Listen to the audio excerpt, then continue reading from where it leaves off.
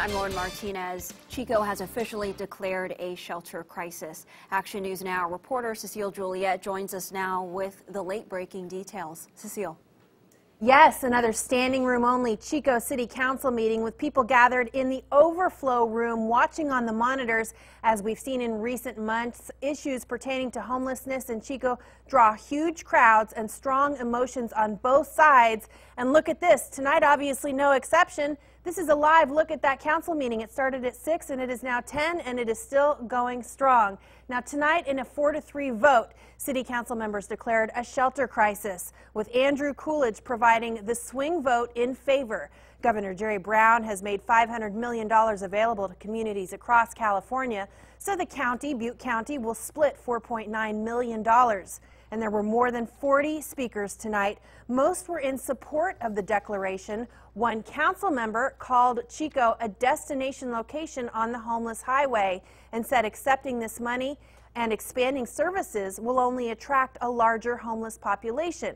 Many Chico homeless service providers tonight spoke out in favor of accepting the money and talked about how they could use it to help people get off of the streets. Others called it a Jerry Brown trap. At $4.9 million isn't an astronomical amount of money, but it will help with solutions and it'll help kickstart a lot of things that we need to change in the community, right? So it'll help with services, it'll help with expand homes for the mentally ill, it'll help Simplicity Village with the elders that they're trying to build that out for. I guarantee you that the requirement to declare a shelter crisis before you can receive money is part of a strategic plan to roll out this $1.6 million and impose on local municipalities state policies with regard to trying to solve the homeless problem. California has 25% of the nation's homeless population. That's not for no reason. There's a reason for that. And the state is, despite all the money that's being spent, that number is not going down.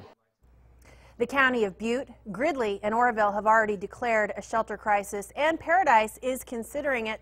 And of course, that meeting is still going on right now. This is Patrick Newman. He's speaking, and this is the City Council meeting. He's speaking live at the podium. He is a homeless advocate, and over here you have Rob Berry with Chico First, and you just saw a soundbite with him. It was against that shelter crisis declaration, and we'll have much more on this story in the coming days and weeks. Lauren, back to you. Cecile, thank you.